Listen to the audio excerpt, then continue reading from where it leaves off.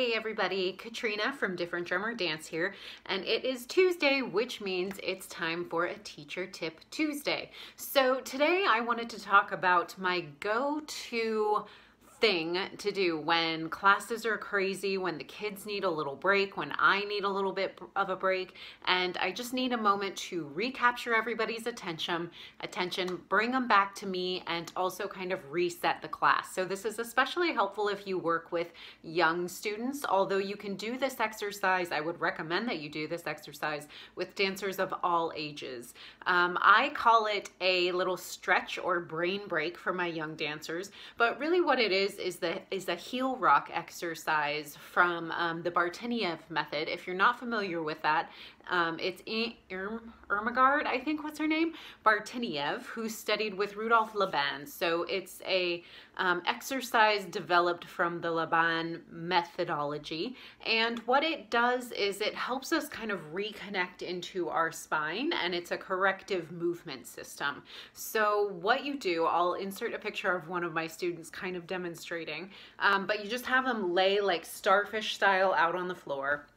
Start with some nice big deep breaths. You can incorporate some gentle stretching if you like, but you just initiate a movement from the heels and you kind of rock the body back and forward. And with the younger kids, what I like to do is I come around and I actually, with their permission, move their heels forward and backwards. And you'll see it generates this movement throughout the entire body that's very restorative. It's also very relaxing.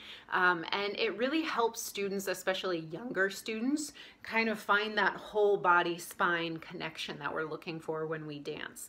And so I'll heel rock with them for a few times. I'll give their feet some flexes and points, some windshield wipers in and out.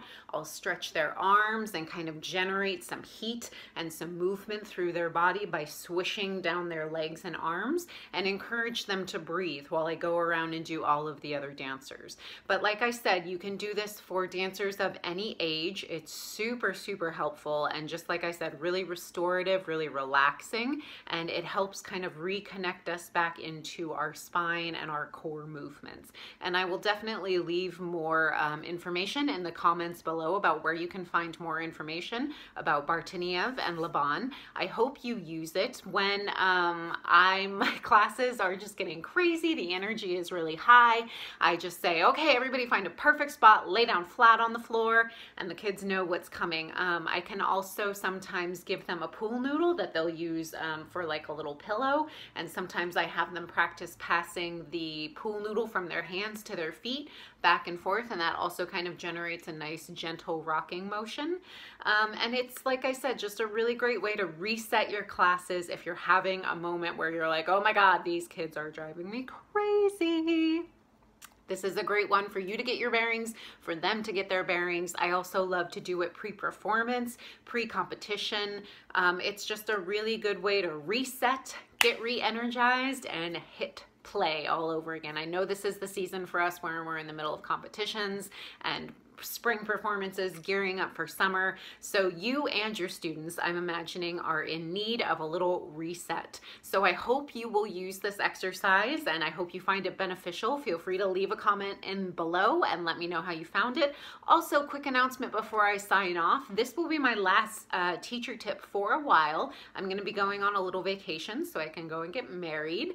So you won't be hearing from me for about 2 weeks or so until I get my bearings back. But please do feel free to scroll through all of the other videos that I got. Make sure you go check the blog. I've got tons of resources for you to paw through if you are interested and needing some more tips and some kind of inspiration for your spring classes. All right, everybody, happy teaching, and I'll see you soon. Bye.